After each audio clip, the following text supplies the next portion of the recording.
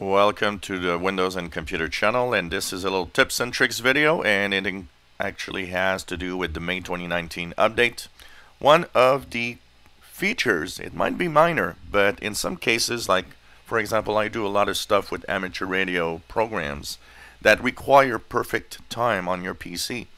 And maybe you're working or doing something with your PC that always requires the clock to be very,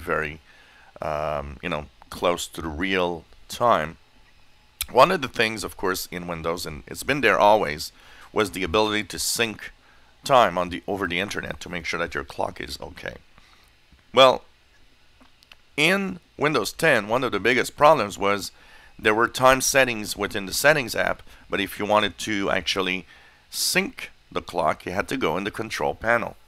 Well, with the May 2019 update, you can now right click on the clock, go into just date and time.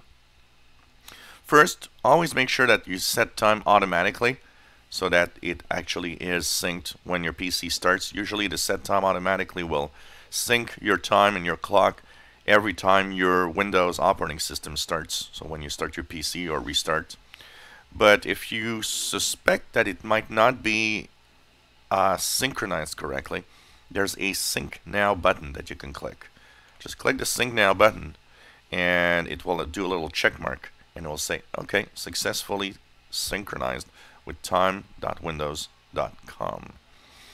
So this is a easy way in the settings app now.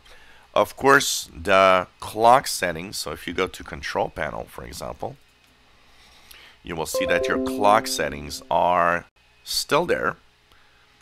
So if you go to date and time and you go into internet time, you are going to click change settings. You see here that it still exists and it has a different server. So in the case where you might need a different server to update, you can update using the control panel, as the settings panel is the Windows time server. So it's as easy as that. Right click on your clock at the bottom right, go into adjust date and time, go into sync now, and usually it will work. If it doesn't work or fails on the first time, try 2 or 3 times. It usually works. It might happen that sometimes it doesn't, but for the most part it will.